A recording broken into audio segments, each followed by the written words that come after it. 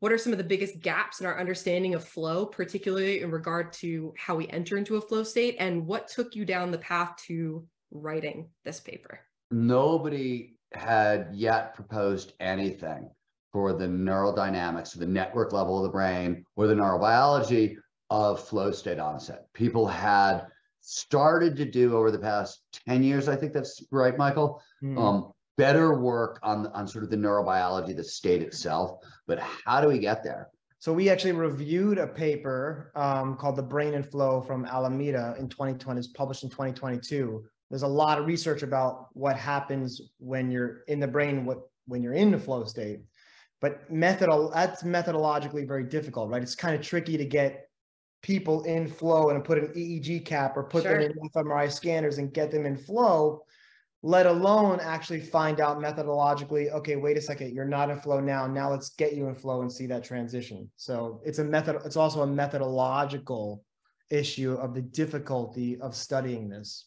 I have been looking at the question of flow and the question of extreme stress one way or another since, I devote a chapter to it in West of Jesus. And so at least the early 2000s, I've been looking at this question of the relationship between extreme stress, the fight, freeze, and flee response, and flow. Like those questions have been there, and there's work that I built on when I was writing West of Jesus, done by a guy named Rob Schulthes, that I think is the first time I've seen in the popular literature, and this is like 1986, kind of a neurobiological breakdown. And he took what was then sort of the existing endorphin hypotheses about flow, and then he tacked on a bunch of stuff we were learning about extreme stress. So I've been looking at this question one way or another for about 20 years. And what happened was we were doing our inaugural event in Miami. Heidi Williams was in the audience, and I was talking about the fight, freeze, or flee response. And I mentioned casually that some people believe there's no such thing as a freeze response, that it's actually what happens when you get fight and flee at the same time, and the body freaks out and freezes. And it was just sort of like a casual aside, this, anecdote in the literature, interesting. And Heidi literally just called bullshit almost immediately. If you know her, she's not shy. And she's like, that's not true.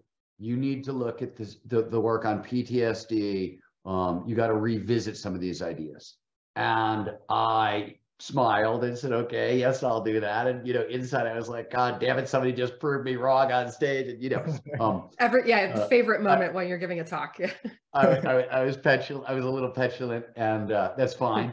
I don't mind when that happens to me, because it made me go home and start doing the research. And what I realized very, very quickly was that a lot of my earlier ideas, and these earlier ideas were very, very true. In fact, if you looked at, compared the traumatic stress with, or extreme stress with flow, a lot of the same systems were being utilized. They're both altered states of consciousness. They're very different.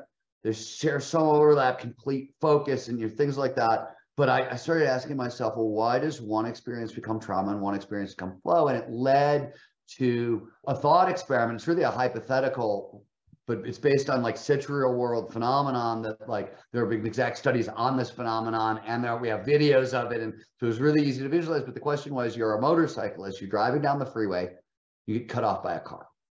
Now, one of two things could happen. Maybe there are other experiences, but there are two really common responses. You swerve around the car, the swerve goes remarkably well, and by the time you're on the other side and you're driving away, you're in flow, right? And with all of the core phenomenological characteristics of flow are showing up. Or same exact swerve, nothing is different other than, oh my God, I didn't feel in control and it scared me. And now I'm driving down the freeway feeling traumatic stress. And it is the kind of situation that can lead to PTSD. So the question was, what the hell, first of all, it gave me a framework for thinking about the problem, because you're really talking about at max 2 seconds. So it went from this really complicated challenge, how do you figure out what's going on in the brain, in flow, or all this other stuff, to what's going on in the brain in these 2 seconds. And some of what happens in those 2 seconds, first few seconds of flow, are literally already dictated by the experience, right? We know, for example, the experience is going to start with activity in the salience network because that's the network that detects novel, unexpected stimuli, right? So we had a starting point. Okay, this whole experience, doesn't matter where everybody's brains are ahead of time.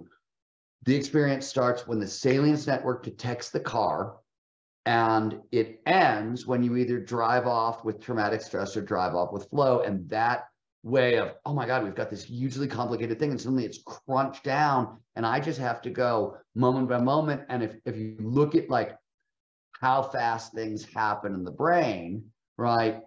In a sense, the fastest they're going to be able to take place is sort of within the gamma cycle. And we know how long that is. Like we know what that is, so we could actually even chunk it down further and say, okay, there are going to be 10 milliseconds that we got to account for here and 10 more here. And so those are 20 data points rather than a million things we have to try to figure out. And to me, that felt like a very solvable problem. And because the motorcycle hypothesis, the being cut off by a car, had been studied already, like people had done research and fMRI work and things like that. And what happens when you get cut off by some of the gaps were already filled in. So I felt it was a very contained form for like this puzzle that I've been staring at flow state onset for 25 years and I couldn't even find a way in. Suddenly I had a way in. This framework has turned out to be really useful for thinking about, a lot of the questions we have about brain stuff are these large scale processes, consciousness, these sorts of flow, these sorts of big questions. They're super complicated to wrap your head around. And I like this framework of like the onset of the experience as a starting point, as a way to get a toehold into these really complicated multi-layer processes where there's so much stuff going on. Even if you want to take things down to the molecular genetic level, which we didn't do in this time frame, you could still do it. The scale is right, that all that stuff is good. So I think it's a tool for anybody looking to think about these kinds of hard problems. I think it's a useful thing.